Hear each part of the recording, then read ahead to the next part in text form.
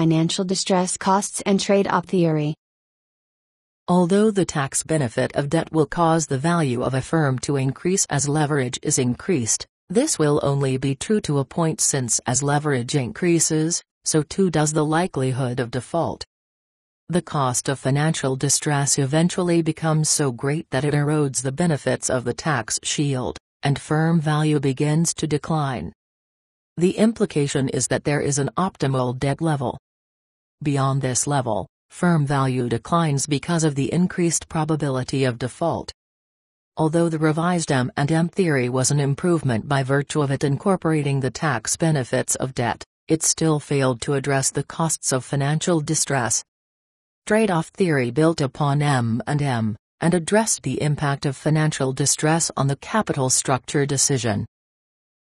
The underlying premise of trade-off theory is that a firm will identify an optimal target capital structure that they believe balances the benefits of the tax shield against the costs of financial distress.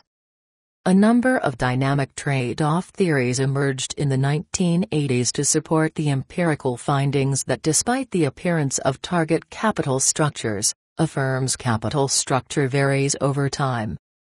They maintain that even though capital structure may diverge from a target, firms aim for a capital structure that they believe is optimal.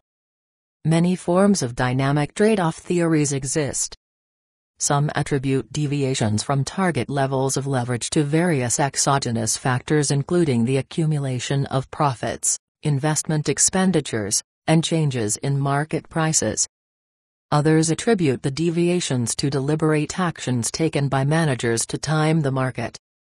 Dynamic trade-off theories often include considerations of transaction costs, and suggest that as capital structure fluctuates, managers will act to move the capital structure back toward a target structure only when the costs of not doing so exceed the transaction costs of rebalancing.